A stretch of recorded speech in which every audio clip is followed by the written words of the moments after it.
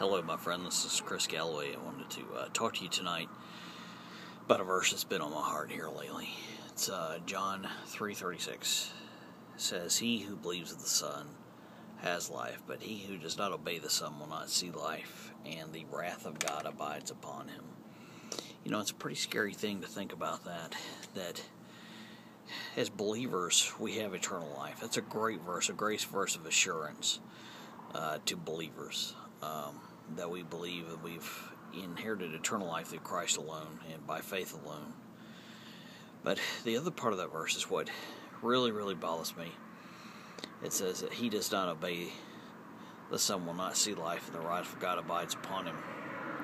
You know, that really kind of says that majority of people, even the ones that claim to be Christians, are not going to see eternal life, but actually that God's wrath abides upon them right now. That's a horrible thought if you think about that. The wrath of God. Could you imagine having the wrath of God laying upon you if you're not a believer? The Bible says it's a fearful thing to fall into His hands. You know, if there's ever any motivation for us to go witness and to tell people about Christ, it might be just that, to let them know that the wrath of God is abiding upon them. Yeah, I like to use the analogy. My wife that I recently got married to, she survived a tsunami that hit Colombo, Sri Lanka, about a few years back.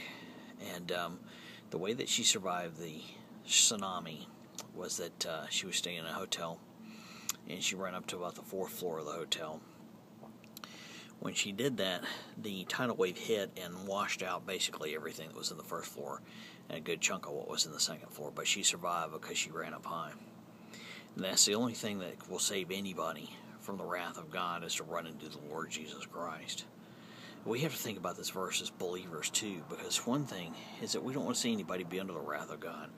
I think we should mourn for the fate of the ungodly and mourn for the fate of the wicked. It should press us to want to tell people about Christ and not be afraid, and to tell people about the only way that a person can be saved. But as you walk down the street, or you're riding in your car, or you're at school or church or the mall or wherever, when you look around, a lot of people that you see are under the wrath of God currently. It's a horrible thing, and it really is a wake-up call.